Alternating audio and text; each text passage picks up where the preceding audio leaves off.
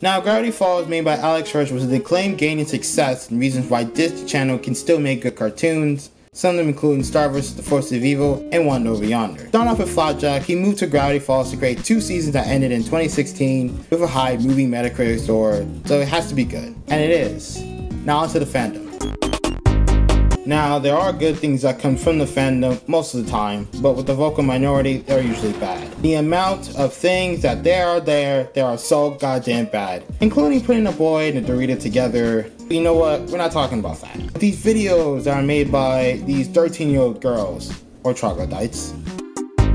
I know these videos are like 3, 4, or 5 years ago, but it needs to be said, they're terrible. They feature artists that can draw, but seeing that their brains are full of peanut butter, make this instead. And all the videos feature their art in this kind of format, so I'm gonna break it down.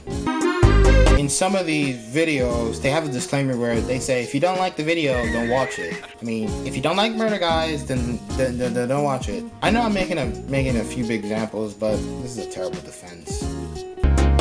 The artists who have peanut butter in their brains make these type of arts, then these type of videos using the art without any credit. Sometimes you just see the same type of artists in these kind of videos.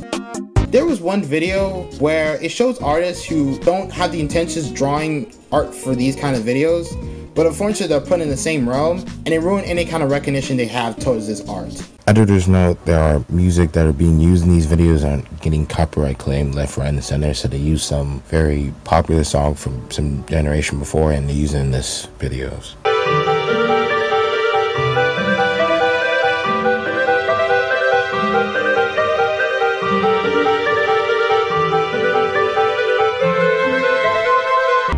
Image where Mabel Pine's origins comes from is from Alex's sister, so if he saw these videos, he would probably just hate himself. The kids who made these videos would be either grown up or close to grown up. Look at these videos and probably regret why they made these in the first place. But I mean, looking at it from a content perspective, they're pretty lazy and the sole purpose from a fan. This is just for my input. Goodbye.